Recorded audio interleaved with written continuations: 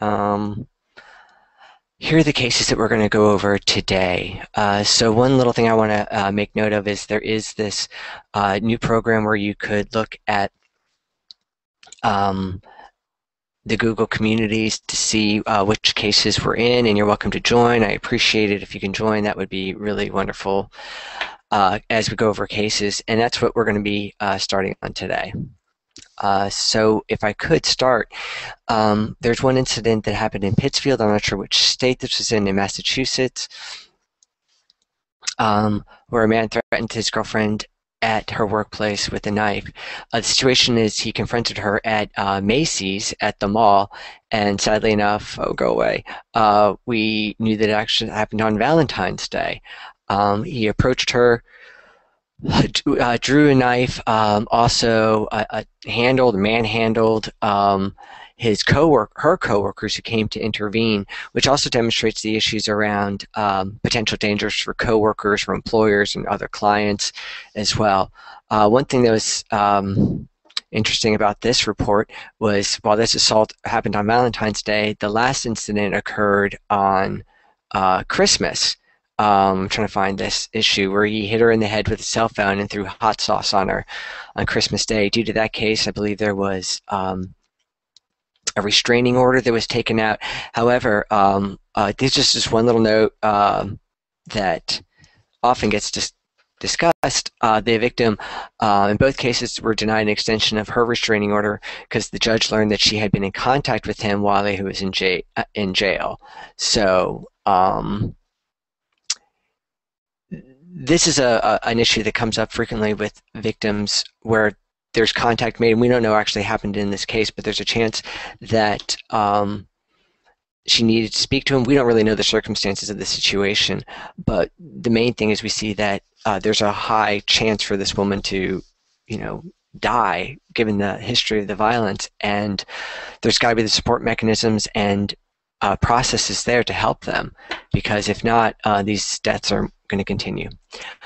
Moving on, we have a case just to show how men also can be victims of domestic violence. We have a case with a woman in Arizona who drove her truck into his workplace.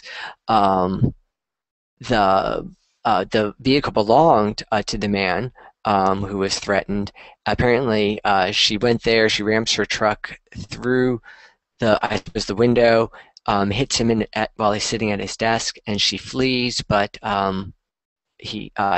she's stopped from fleeing. Also, of course, that there's the note that she had the odor of alcohol on her breath.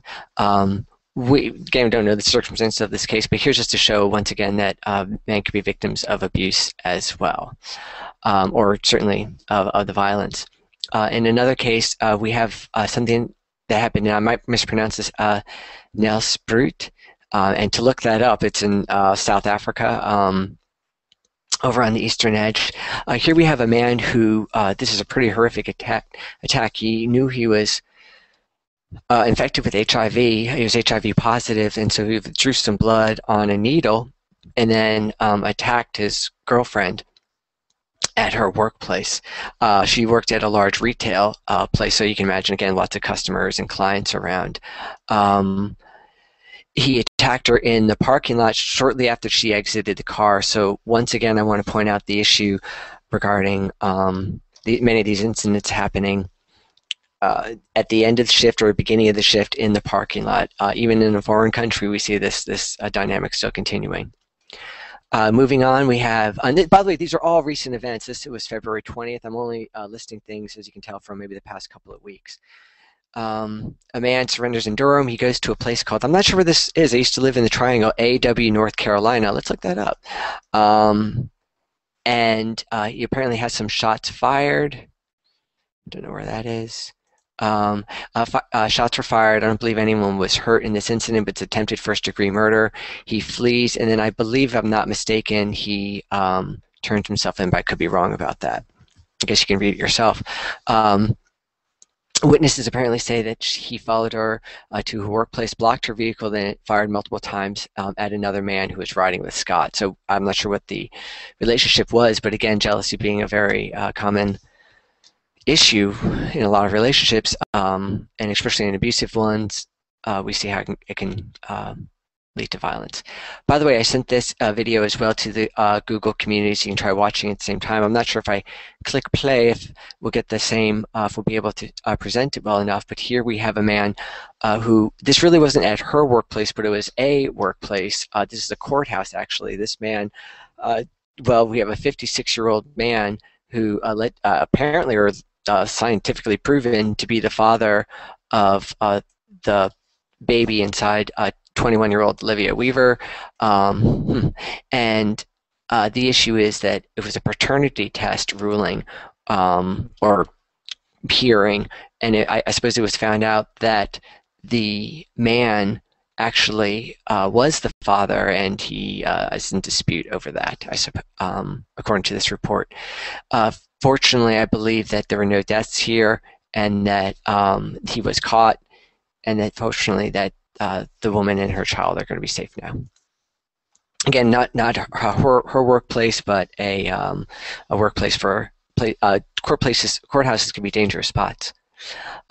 Moving on, we have a woman who died. Okay, she died of injuries sustained in an acid attack. The man follows her to her workplace, which was, I believe, this happened back in November 14th, an internet cafe. He also had a knife, but he throws the acid in her face. A lot of it lands on the floor, and then he holds her face down into it. She dies from the burns that probably happened, I'm assuming, to her respiratory system. The motivation, or we can see one of the issues that was stated, was that her parents called off their marriage, which was earlier arranged. I'm not sure all the details of that. Had been in a relationship more than a year. Both families consented to them getting married, and her family deferred the marriage because they wanted their daughter to be married first. So the assault happened because of that stupid reason. This, I believe, happened in Australia. We have a man who choked his ex-girlfriend. Again, just within this past week, I guess just last Friday. She fortunately was she survived, but she was found unconscious by a colleague. One of the notes about choking is it could be regarded as simple assault because there's no weapon, and because even though she did go to the hospital and she actually fainted, if the person doesn't pass out, it's still a serious assault, but it still might be just considered a simple assault in some states. So it's even though this may not make those records saying, well, it's not an aggravated assault or felonious assault, it's still a pretty deadly, lethal incident, potentially lethal. This case actually happened where this man in Florida found out, or he's allegedly distraught over his wife's alleged affair. The man drives up to the workplace and starts firing into the building, not aiming at anyone, but shooting at the doors and windows.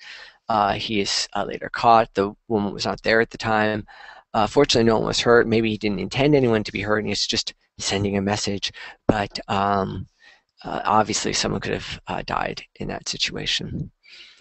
Another case, again in India, we have a man who slits his wife's throat when she's working at a software firm, which was reportedly had good security because it's a high-tech firm. There are security personnel. They see him outside, and as I remember from the report, he says, "I'm here to see my wife," and that way they let him in, and the assault occurs. I believe he then slits his own throat. The issue here is that while victims may not feel comfortable coming forward and telling their employers, certainly if the security guards knew that their relationship was strained, to say the least, they would have prevented him from entering. So that's it for what I have to share for the programs.